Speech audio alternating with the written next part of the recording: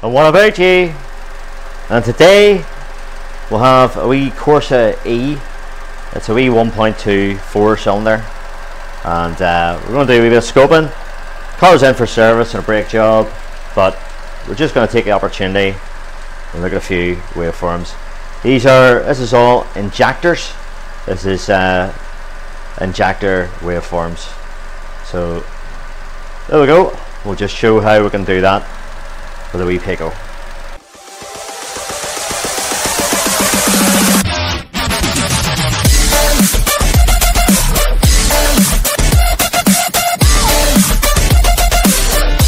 Right, so we'll have a couple of injector waveforms going on here on this wee Pico 2000, and I'll just show you a couple of wee settings that it's at.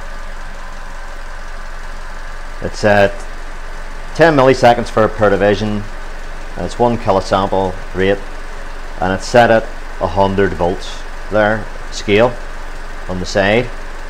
So we'll have channel A is the blue and channel B is the red.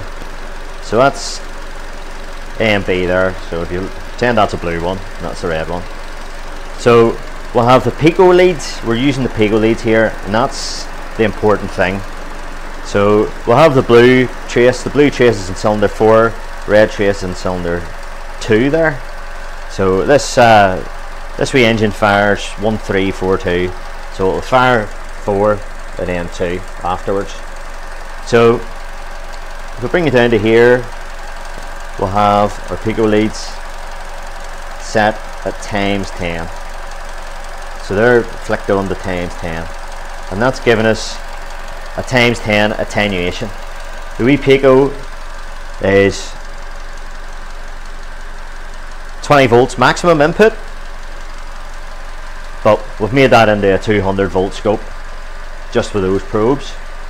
So with the setting at 100 volts there, if we go up into the corner here, if I can find the cursor, we'll have ×10 probe. So that's it. No fancy settings, nothing imported from the automotive one or anything like that. So that one there then is cylinder 4, and then this one is cylinder 2. So that's firing, and then that's firing. Now a wee bit in these waveforms here then. That's the voltage, normal voltage there. It's just below 13 volts there. So that's the injector turning on. Get a bit of a drop, and that's the inductor and the injector spiking away up to, in this case, it's about 70 volts. So that's why we need that ×10 attenuation on the wee 2204A. So the wee 2204A can take this, okay, just by using the probes that come with it. So all I have there, that's a negative onto the body of the car, and the probes are clipped on with crocodile clips, and they're back probed then into the injectors. Just a wee thing I'll show you here with these injectors now. It's what you have on these cars anyway is all these wires here to the left are all the same color. So they're all the same color. So that's the 12 volts, but we're back probed into the control wire, which is the one on the right, and those wires are all a different color for every injector. So it's a purple wire there. Don't know how it's coming up on the screen there. Purple wire is the one on the left, and they're all the same color. And not every, there's a purple one there. Not every car's like that. I know Reynolds, the wires are just all different colors, or they're all the same color. But on this wee Vauxhall, dead handy to visually see that. So that's our setup. Now what we're going to do is we're going to have a wee look at this time, the time that the car, the ECU, turns this injector on. So So we're going to change this. We're going to introduce a fault. We're going to introduce a vacuum leak. So at the minute, our fuel trims are hovering around the 0 mark there. Short-term fuel trims. So we're going to deliberately change that. We're going to send these fuel trims sky high to about 15 or 20. So we're going to make the car run lean, and that means what it'll do then is it'll bring this away over to fire this far sooner, so to make the injector turn on a lot quicker to compensate. And that's because it's seeing these fuel trims go mad. It's seeing the lean condition, which is the information coming from the pre-CAD O2 sensor. So it's just a wee experiment, a wee bit of mucking about. We'll maybe put it on the mix egg. We've got the mix egg out as well there, because it's maybe a wee bit clearer on the camera. But it's just to show you what you can do, the wee 2204 there. You can scope injectors, no problem with it, with the leads that comes with it. So you can just go around them injectors and see. Okay. Right, so we're going to introduce a lean condition. So if I look for this here moving here, and that's making the injector open quicker. So, or sooner, I should say. So I'm over at the car here, and I'm going to introduce a lean condition. You'll probably hear the engine stumbling. And here we go, just doing it very, very gradual.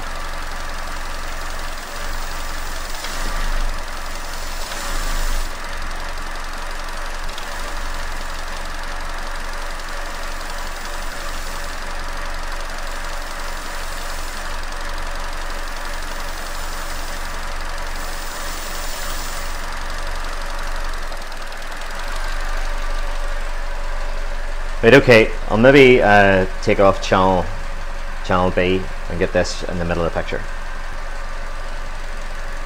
Right, so I've taken off channel B. We're just on channel A now, and that's cylinder 4.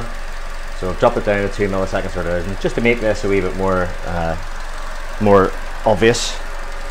So we'll introduce the wee lean condition here. Very gradually, but without the engine stumbling too much. You can see the injector opening earlier, and then she starts to stumble. So I just want to move you over onto the trims there. So I'm going to do the same thing again, only keep you on the trims. So it's hovering about the 0 there, as you can see, hopefully there. And just do that again very gradually.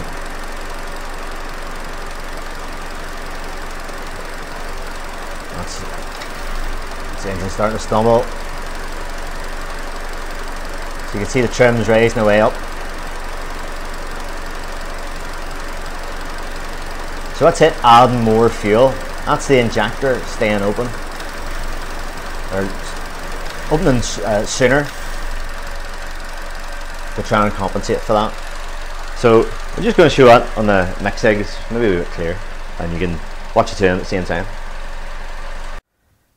Okay, if we graph here, and this will explain it a lot better than what I was saying there.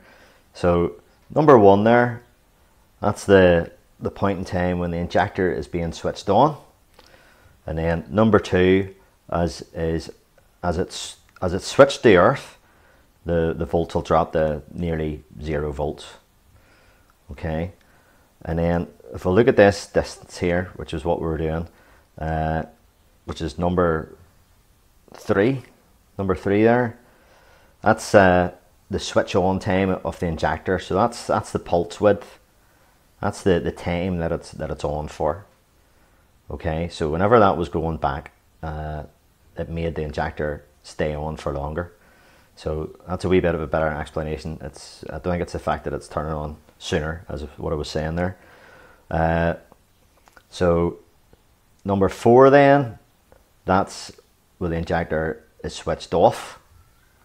So that's where it's switched off.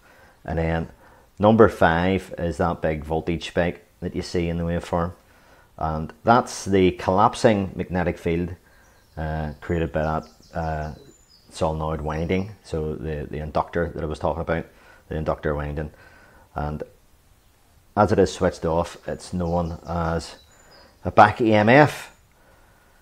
So the next one that's worth noting is this wee hump here, and it's very hard to see. This wee hump here indicated at number 6. That's what is known as the pintle hump, or the disruption in the magnetic field, where the injector pintle comes back. So that's the point where the needle actually closes again. So that's known as the pintle hump there. So that's the duration that the injector is on for. So the bigger that is, or the bigger the pulse width there, the longer the injector's on for. So therefore there's more fuel going in. So that's a wee bit better explanation that we draw. Okay, right, so we'll get both these things in the same shot here. So our short-term fuel trend there is sitting hovering around the 0 mark. That's our injector number 4 there. So that's it, sitting pretty steady. So what we're interested in is this pulse width there then. This is the amount of, basically the amount of fuel that is going into the car. So whenever that's going to move back, when I create this lean condition, that's injecting more fuel to compensate for the lean condition that's seen here. So we'll give that a wee go now. Hopefully we'll be able to see it better in the next sig. And we're going to give it a vacuum right here, just nice and gently. There we go. And you can see that opening. Things are starting to stumble a wee bit. So you see the trim is starting to rise, and the pulse width getting more and more, trying to compensate.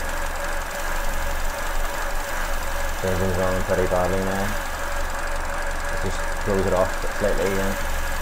So I'm just doing this by putting the finger over a pipe here, and you can probably hear it hissing, and the engine's stumbling quite badly. So if the trim's well up there, I think, in the compensation, so you can see that. You can see the width of the injector opening time there, or the pulse width, getting larger as I do that. And I can bring it again very slightly.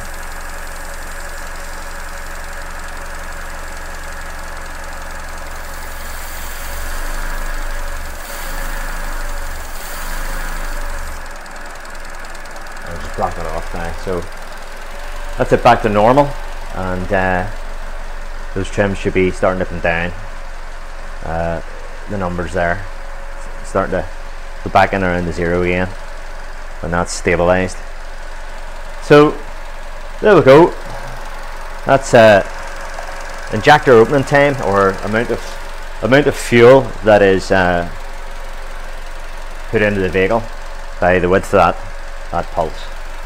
So hope you enjoyed the video, and if you like this sort of thing, by all means subscribe to the channel. I'm putting videos up all the time, all this different sort of mucking about, and a wee bit of learning hopefully for all of us. So all the best, thanks very much for watching, and bye bye.